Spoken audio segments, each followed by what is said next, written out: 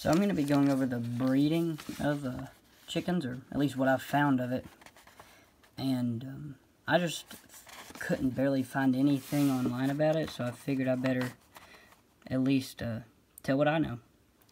So what you're going to see up at the top of the page is some genetic codes for just a couple breeds. And the basics of the genetic codes are they're compiled of two different parts. The first two letters are going to be the ground of the bird. So this one here is a silver-laced Wyandotte, which is like incorrect terminology because actually it's a white feather base with black marking. So that's why it's like this. The silver, which is represented by two large S's, is the ground. And then the marking, which is that black lacing, is represented by two little BLs. So that's how they compile the different genetic codes. And now I wrote on red, like you see here, the D is because S plus is a gold color, and the D just stands for darkening. Because a gold chicken is a lot lighter than a Rhode red. That's because these have the darkening factor in their base.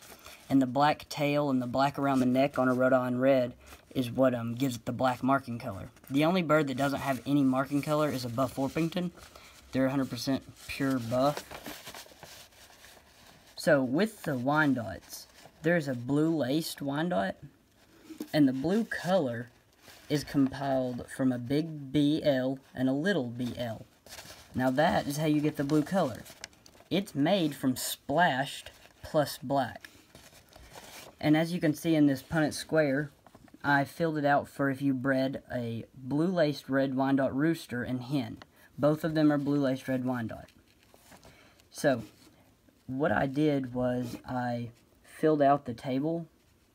So, when you're breeding with a hen and a rooster, the hen, her second base color will just be a dash, and then it gets filled in.